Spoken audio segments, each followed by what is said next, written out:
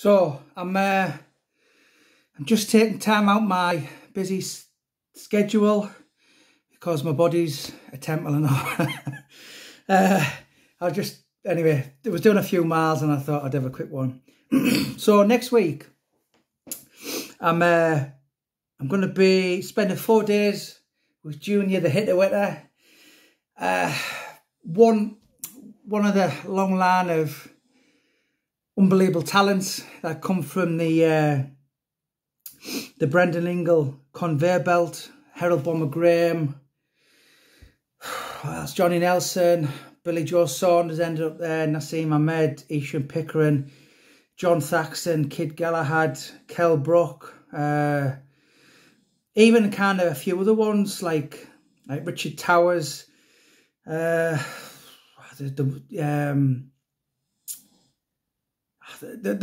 must be a lot if I can sit and think. Buster Keaton, yeah.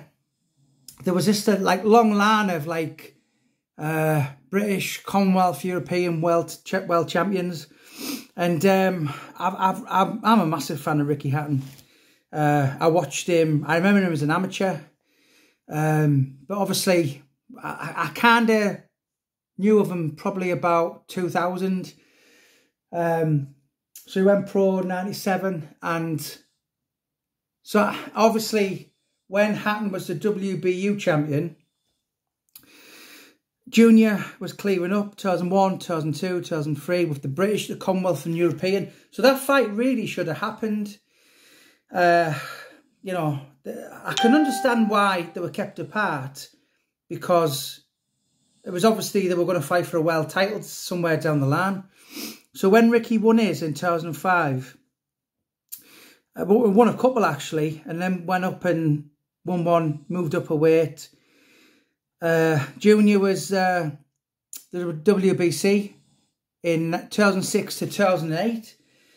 So to me, there was two windows, there was two opportunities when that fight. There was 2001 to 2004 when Junior was clearing up and Ricky had the WBU, which, you know, no disrespect, but I've known fighters win them playing snakes and ladders. And then when they were both world champions, I'm sure anyone who really knows boxing will agree with me that the best out of the four was the green belt, was the WBC, over the IBF, the WBA and the WBO. So that fight really is, it is an absolute outrageous crime to think, why didn't that fight happen? So I've heard Ricky Hatton's side. I've read his book. I've read two of his books actually. And I've researched a lot this year. I've watched him on YouTube the other day, basically saying he had to ridicule Junior Witter. And to quote Ricky Hatton in 2007, early 2007, he said, Junior Witter is the Steve Davis of boxing. Maybe so, right? But Junior Witter held the World Boxing Council.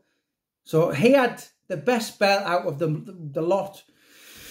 So, you know, on the two kind of points I'm getting across is, if I was a light welterweight coming up today, I'd rather have the British, the Commonwealth and the European than the WBU. And listen, there's no doubt Ricky Hatton had the better career. That, you know, he had the Mayweather fight, he had the Pacquiao fight, and he was a two-time weight world champion. So that listen, I'm the biggest Ricky Hatton fan in the world.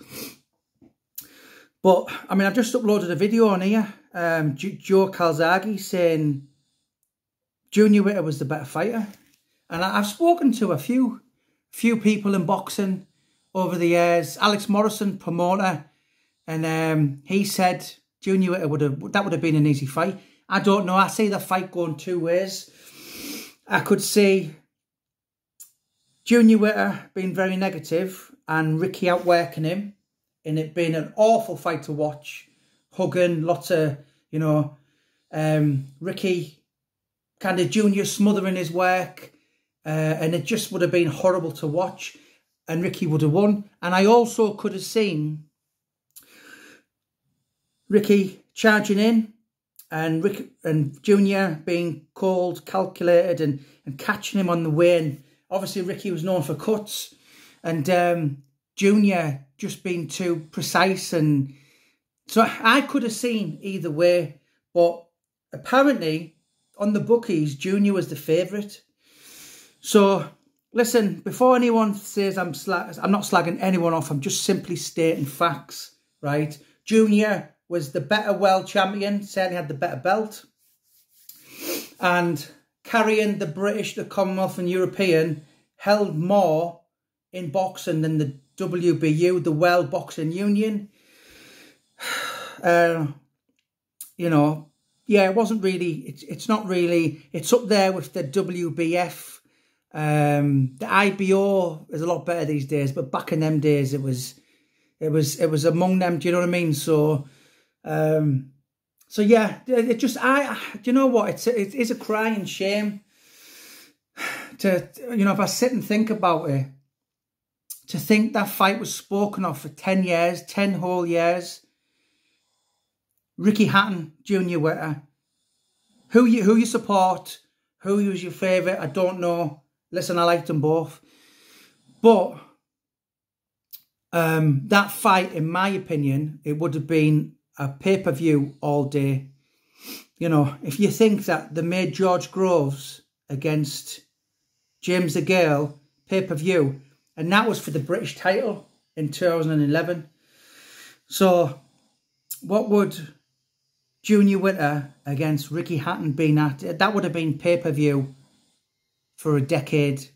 I'd still pay to see it now. Ricky Hatton was going to have a comeback exhibition against Marco Antonio Barrera. I know Junior was on Sean Atwood's the other month, and he had quite strong opinions towards Ricky Hatton. Yeah, so comments below. I could have seen both outcomes where Ricky Hatton win, and I could have seen an outcome where Junior Hatton win. I just think it's an outrageous, crying shame. I could sit here now and I could probably cry. I could get myself upset that that fight never happened. So what's your thoughts, boxing people? Let me know your opinions. Ricky Hatton. Listen, if Ricky Hatton would have won, and he quite possibly could have done, then that fight would not have been an easy fight for him.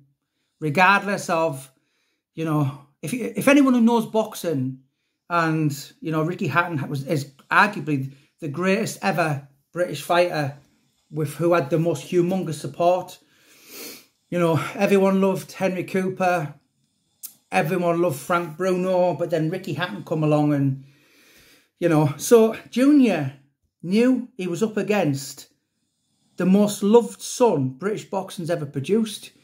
30,000 gone to Las Vegas. So he was never going to match Ricky Hatton for fans. But what he could do, he could play the pantomime villain very well. So if Ricky Hatton was Luke Skywalker, Junior Witter played a marvellous Darth Vader. But you know what? It's a crying shame. It is just I can't get my words out to describe how upsetting that fight is, that us, the British boxing public, were robbed of watching that fight, because it should have been a trilogy.